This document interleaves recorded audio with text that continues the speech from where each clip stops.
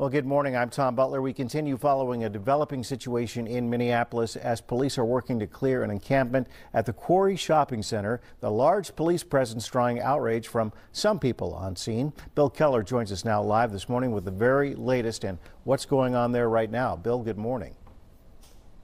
Good morning, Tom. In fact, they are still working to clear this tent city that has been here for more than a year. In fact, after weeks of trying to help relocate those living here, earlier this morning, the city of Minneapolis made good on its promise to close this encampment.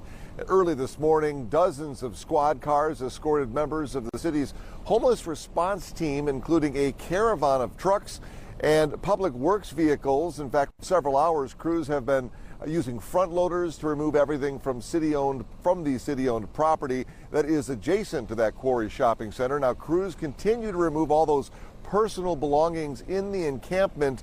In fact, an onlooker sat stunned, calling it a waste of resources, filling up trucks and dumpsters with everything that those living here have amassed, from bikes and tents and boxes to grills and furniture. The city, along with Hennepin County, says they tried to connect these residents of this encampment to indoor shelter space, even storage options for their belongings, but the city said they all declined. Everyone needs a place to live, right? And this is a community. We're a community. They weren't doing anything wrong. No one was disturbing them. They weren't disturbing anybody.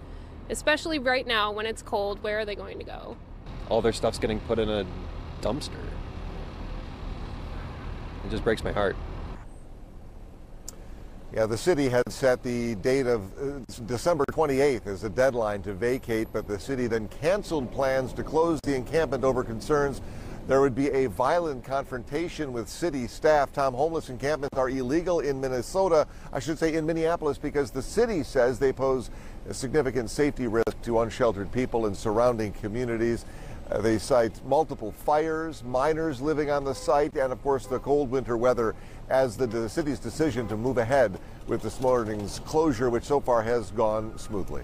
Back to you. All right. Bill Keller reporting live for us from Minneapolis. Bill, thank you.